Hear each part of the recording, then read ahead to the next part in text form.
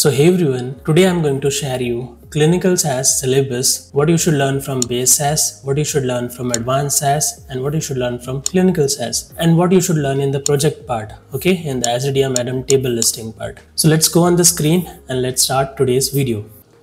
So guys, as you can see in the screen, first we are going to start with base SAS, and now let's discuss what are the things you should learn in base SAS. So the first thing you should learn, that is creation of data, how you can create a data using input and cards, okay, because that is a standard or basic way of creating a data. Then you should know input method, okay, how many input methods are there, the ways of creating variable, list input method, column input method, formatted input method, and name input method, okay. And guys, apart from this, I'll also tell you which are the things that is very important and you should specifically focus on that, okay. And then in file statement, okay, flow over, miss over, stop over, turn cover. Then character functions. Character functions are very important, guys. The one which I'll be giving 3 star, that means it is very important. So character functions are very important. You can see all these functions: scan, substr, compress, translate, because in our day-to-day life, okay, as an SAS programmer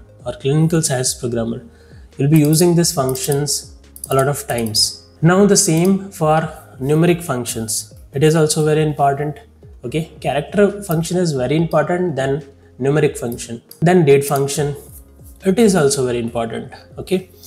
And if I'm telling that is very important, so that is especially for fresher, okay, because these are going to be for sure, they are going to ask this, okay, in interviews. So character function, numeric function, date function. Again guys, I'm not reading all the functions name, okay, like date functions name, all these functions name. You can simply, if you want, I can add this document, okay, in the channel about section, or you can simply join our Telegram channel. There is a link in the description. I'll give this syllabus in the Telegram, okay, I'll share in the Telegram group, so you can join that. Date functions, after that concatenation functions, cat t, cat s, and cat x. You should know what are the difference between each of them, okay. Then missing, not missing. Then conditional statement. You know, a lot of conditional statements are there: if then else, if then do, where, select, when, otherwise, first dot, last dot. You should know all this conditional statement as well. So we are talking about the important things. So yeah, I'm marking. Concatenation functions are also very important. Then this is also important: missing, not missing. Then conditional statement, again this is very important, conditional statement. So make sure you have done this. See, in the learning part, whatever I have mentioned in the syllabus or index now, you should learn all the things for sure. But if you talk in terms of interview part, that I'm telling here, which is very important if you are going to give interview as a fresher. So operators are also important. I'll give here 2 star. Then statement, again 2 star. And then options. Option is nothing but keep, drop, rename, all these things you can use as an option as well, right? So this is also important. Okay, so these options, you can see first ops, keep, drop. This is coming on the next page actually, okay. Then importing and exporting of data. Importing data in SAS and exporting data from SAS, that is also very important and you should know. So this is also 3 star. Creating library, this is also very important. You should know how many types of libraries are there, temporary and permanent library, and how you can create library, because this is also you're going to use in day-to-day life. If not day-to-day life, but knowing about this is very important, because every time you're storing a data, either that is going to stored in permanent or temporary library. Combining dataset vertically using set, very important. Not very important, let's give 2 star, but merging data using merge, that is very important. Then PDV, this is also very important, okay, in terms of interview. For learning part, again I'm repeating, all these things are important only. Then converting variable types, input and put.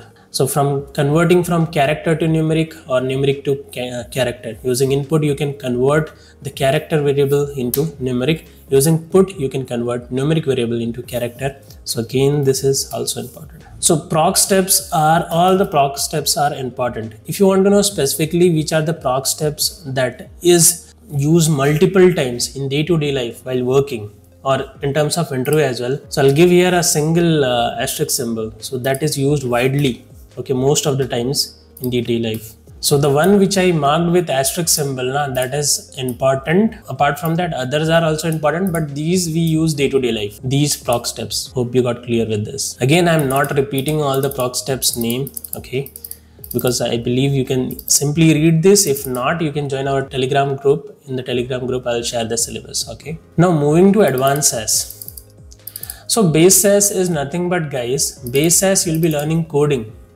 Okay, you'll be learning basics of coding. See, without learning the base SAS, you cannot move to advanced SAS. What does it mean by advanced SAS? After learning base SAS, you know coding, how to do coding. Now you'll be learning how to do advanced level of coding. So in advanced SAS, you'll be learning advanced level of programming. That how to do advanced level of programming, like how to automate your codes or how to automate repetitive tasks. And you'll be also learning proc SQL. So you can see if the first thing you'll be learning SQL. In SQL, how to create data, how to use filters, how to give conditions. Again, in SQL, the very important thing is SQL joins, because in 90% of the interview, for sure they are going to ask SQL joins. And if you're going to give the interview for banking role using SAS, it's not like they'll be not asking SAS question, but yeah, in the SQL part, they'll be also giving the good weightage, and especially on SQL joins. So this is for everyone. SQL joins is very important. Either you're giving interview for clinical, banking, insurance, any of them. Now macro. Macro is also very important. But again, let me give 3 star to the SQL. Okay, everything is important in SQL, but SQL joins are very important. Now macro is also very important. So see, macro is very important, but that they'll not assume from you that you should fully know macro, because macro is not something that you can easily understand. Are you getting my point? That macro is something like once you do actively, then you will properly clear with the concept. So yeah, in the learning part as well, the macro is very easy. %let, macro mend, and call support. These 3 types of macros are there. That is very easy. So yeah, most of the concept, 60 or 70%, it will be clear while the learning as well, and remaining it will be clear while you start working on this software. So yeah, this is also important. Macros, do loop is also important, not that much, but yeah, array can be very important from the advanced part. So you can see in the advanced part, macro is important, do loop is important, again array is important. And again guys, the video I'm making today, so those who don't know the software SAS, they'll not understand anything from the syllabus. Those who have already learned, okay, those can only understand the syllabus. But again, I can make it easy in the base SAS, that is basic level of programming, advanced SAS, everything you're doing that is a little advanced level of programming. From the name itself, you can understand, and everything is connected. If base SAS you have completed, then only you can learn the advanced SAS. And if advanced SAS you have done, you can move to the clinical SAS. Now moving towards clinical SAS. Why we learn clinical SAS? If you want to work in a clinical research organization, then for sure you should be having the knowledge of clinical SAS. Now let us discuss what are the things you'll be learning in clinical SAS. So the first thing that you should learn, clinical trial phases. This is again very important. CRF, very important. CDISC, it is also very important. Protocol, again important. Spec sheet, again very important. Project, this is very important, because ultimately in the project, what things I have mentioned, this is an actual task of clinical SAS programmer or statistical programmer to create SDM dataset, ADAM dataset, table and listing. All over the things we are learning in the base SAS, all these topics. And then in the advanced SAS, all these topics. And in the clinical SAS also, all these topics you are learning.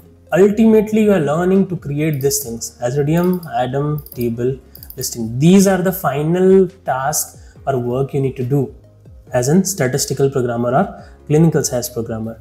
And after doing this project SDM, ADAM, table, listing, apart from this base, advanced and clinical part, if you are learning from any institute, training institute, these additional things should be there. That is communication building session, test. In every 10 days or every 15 days, there should be a communication building session. How that gonna help? That gonna build your communication and confidence, because before the interview, if there is a communication or confidence building session, okay, So if there will be a kind of GD as well, that gonna help you. Let's suppose in a training institute, if you're learning, 20 people are there, and if there is any communication building session, in that you'll get the opportunity to connect, to share your thoughts in front of 10-20 people. Like you're gonna understand like how you're communicating in front of 20 people or conveying your thoughts. So it will help you to build your confidence as well and communication as well. So how you're responding or reacting or conveying in front of a cohort of 20 people. Now again, test, that is also important. That will let you know like how much ready you are, how much preparation you are doing. Interview preparation and mock interviews. Okay, again, interview preparation sessions should be also there from the trainer end. Okay, and the mock interviews. Mock interviews can be like kind of verbal interviews. Okay, then CV making session. Okay, he should guide you, your trainer, that how to create your CV, and he should also review your CV. And then there should be how to effectively apply for jobs using LinkedIn. See, LinkedIn is a very powerful platform to apply for jobs. Believe my words or mark my words, 99% of job or 90% of job you can get through LinkedIn. Don't be just dependent upon trainers really telling you I'll give you a placement. Don't believe upon them. If you want to believe on LinkedIn. And even I made a video like how to find jobs using LinkedIn. Then base SAS preparation. So this is actually our syllabus. We are also training to student for base SAS exam preparation. You know, there is a global base SAS certification. So that is an exam you can give. Okay. And again, that will help you 20 or 30% maybe, because ultimately the company gonna take your interview and they gonna decide. It is not like you have done base SAS certification, so you're gonna select. That is not the case here. You have to give the interview. Then there should be doubt discussion session. So doubt should be like, it could be daily as well, and it can be weekly as well. And exam and certification. Kind of exam is nothing but a final interview. Okay, in the final interview, I'm giving the feedback to students. In the same way, like there should be a final exam kind of, and they should give you guidance, and even they should provide you certification as well. So I think global SAS exam preparation I have written here. Okay, I think we have repeated this term, base SAS exam preparation and global SAS exam preparation. So I'll just quickly update it. So global SAS exam preparation, as I told you, like we also train for the global SAS exam, how you need to give the exam, which questions they gonna ask most probably, how will be the pattern, how much time it will be there. Even if you want discount on the coupons, like for global SAS exam, if you want some discount, you can connect to us. So these are the things you should know.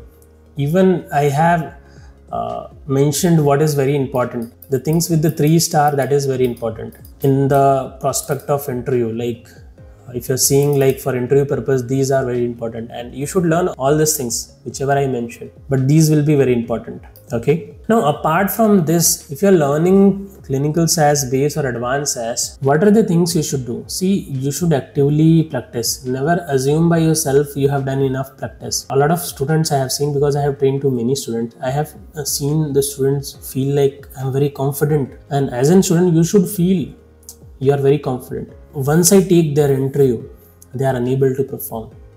So never be in the overconfidence of like you are very much ready, you have already done everything. Practice it wisely, okay, slowly, understand each and everything, understand the logic. Daily you need to practice. A sudden or in a 4 or 5 days you are doing practice, nothing magic gonna happen. Ultimately the person who is giving time daily or every next day, okay, and the person who is giving time after 5 days or 10 days, okay, they're gonna lack. So the lack means the time will increase for him, the person who is not doing daily practice. So daily practice is very important. What you should practice, whatever you're learning from your session, you should practice. And even you should create some scenario if you want. Let's suppose your trainer have given some condition, if sex is equal to male, so you can give the condition for age, height, weight. Don't be like rigid to, okay, what he trained, you'll be doing that only. Just change the scenario and practice it. So practice is the key of success. And another thing is patience. You need to make sure you have the time of 8 months minimum. If you don't have 8 months of time, please do not learn this software. Please do not start the training, because what's gonna happen, you're gonna lose your patience. And if you are not someone who have patience, this role is not for you. Mark my words, if you don't have patience, this role is not for you. If you don't have patience in learning, if you don't have patience in getting the job, if you want a quick job within 3 or 4 months, do not learn clinical SAS or do not learn SAS software. Okay, if you can wait for 8 months from the day you are learning, then only start learning this software. This is a brutal truth. A lot of people, they are in like hurry, like I want the job in 3-4 months or 5 months. What happened? A lot of students ask this question. Now what happened? Institute made this thing as in business. Okay, no worries. They'll not tell you something that gonna make a negative impact on you. The way I'm saying, if they'll tell you, okay, you need to do a little hard work, little more practice, it's gonna take time, so you might have a fear, you'll look for something else. What they do now, they're gonna tell, okay, we'll give placement as well. You're gonna learn it easily as well, and you'll get a job within 4-5 months as well. Everything, it's like they are providing, but ultimately everything comes to you. And finally, after completing the training, you come to reality that it gonna take time. This is a process, even if you have learned in a better way. So that's why 4 months of learning and 4 months of applying or cracking job. So total 8 months for sure. And guys, if you want to know about SAS or clinical SAS, so we have already made a series, clinical SAS series. For interview, there is a separate series. For clinical SAS, there is a separate series. How to find institute, how to find jobs, how to give interviews, how to crack interviews, how to prepare. Okay, should you learn online, offline? Each of the topics we covered. You can simply go and check those series. Even I'll give the link in the description of both the series, clinical SAS interview as well, and the overall series as well. So hope this video gonna help you. So thank you everyone. Bye bye everyone.